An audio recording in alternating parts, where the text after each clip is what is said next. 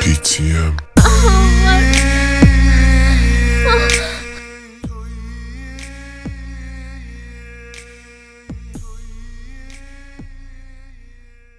Yo guys, your boy GC over here. It's a one-time lesson that you will learn in your life that you have to do it alone, and as soon as you learn you have to do it alone, you will do it alone. So I would say do it alone, leave those bitches alone.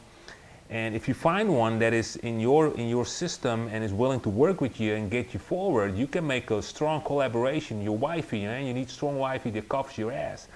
So I would bet on that, and let the woman who just want to play around and want to get it their way, I would let them fly, let other guys pay for all their expenses, and they will learn their lesson. So no worries about that. So today I'm gonna do a video about what happens when women are controlling your penis. And you know, you might say like, wow, women controlling your penis, but they try to control your penis. I mean, let's be serious about it here. They're trying to, you know, as soon as you go on a date, they are already trying to take distance. You know, you're trying to touch them, you're trying to offer them a drink, you're trying to get into your home, and they're constantly avoiding it, putting it on a sideline. You're trying to kiss them, they're trying to, you know, trying to touch them, and they're, you know, touching you, and your dick gets hard and your mind gets fucked up. And in the meantime, these women are only considering, well, how can I get the hell out of here, because I don't want this dick in me right now. So they know, because they could also say like, oh, where's your dick? I mean, what's wrong with that? They could say like, oh, you got a dick, show me. What? Did that ever happen? Never happened. I'm almost 40, never happened. It will never happen. So we'll go from here. What will happen if women, like I said, that happens, you know, they will block you, they will just block him, it will happen, your dick will explode.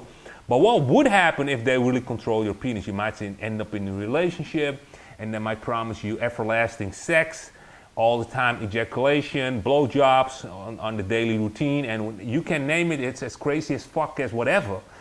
But in return, you have to do a lot of shit. You have to put out the garbage, you know, you have to bring the kids to school. If you're gonna start with kids, you gotta pick her up, you do her homework, I don't know, what else shit you have to do. But there's always something you need to do in return, and you have to make that she feels good, because if she doesn't feel good, she got a lot of headaches and you got no sex at all.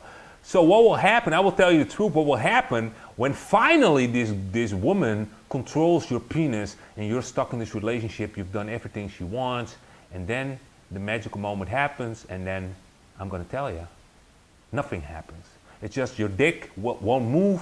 Nothing will happen. She will completely forget about your dick. She will go on with her life, and she will start complaining about the relationship that's not good enough and she's not happy. So you don't want women to control your penis. That's the whole essential of this story. You don't want, seriously, you don't want women to control your penis. Because if women start controlling your penis, they only get less excited, the fun is off, the dog is domesticated, and it becomes a burden. It becomes like, oh yeah, I have to let the dog out. Oh yeah, I almost forgot. Oh yeah, maybe tonight. I mean, it gets a burden. She doesn't look forward to it. She doesn't put any effort in it.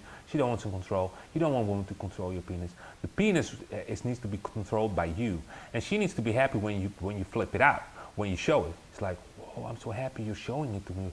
Let me touch it. That's how it should go, but not like, oh, yeah, you can get out your penis tonight. I'm back at 11, so maybe you can, yeah, we can keep it short, and then you can, what the fuck? Don't let women control your penis. They can offer you the world. They want a lot of shit, but never control them. Give it to them when they least expect it. That's when you get it. You know, you just put them, when they come in, you sit them on the couch, and you get out your dick, and like, what you doing? Like, you start kissing her, just bring it out, and let the dick do the talking, and let them, and that's the main, let them build up a great relationship with your dick. I mean, when they have a great relationship with your dick, we can talk about me. I mean, these separate things, like, you know, like they're trying to avoid dicks getting in their pussy. You're trying to get as much pussy as you can. So when they have a great relationship with your dick, we can talk about me. We can talk about what I can do for you. We can talk about a lot of different stuff. I mean, there's a lot of talking when you're talking my dick. There's a lot of potential. So guys, that was it. That was the move for today. Keep it short was the latest advice. So don't let these gremlins get in your head. Don't let them fuck you up. And you know, a lot of guys, you know, are trying to kill themselves, you know, don't know what to do anymore. They're stuck in relationships, got a lot of questions, requests, you know, about guys.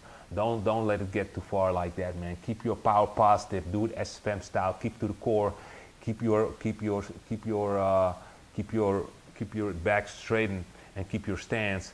Don't wear from it, don't change plans, and eventually you will start attracting women who will follow in your line, and when they follow in your line, naturally they will cover your back, and I promise you it will work great, because for me it worked great, and less effort, more fucking, more money, and just more freedom, and they're happy, and you know, it's a great balance. I don't get why other men would like prefer otherwise. I mean, it's strange. MG style, SM lifestyle, and I'll be seeing you in the next video. See you guys.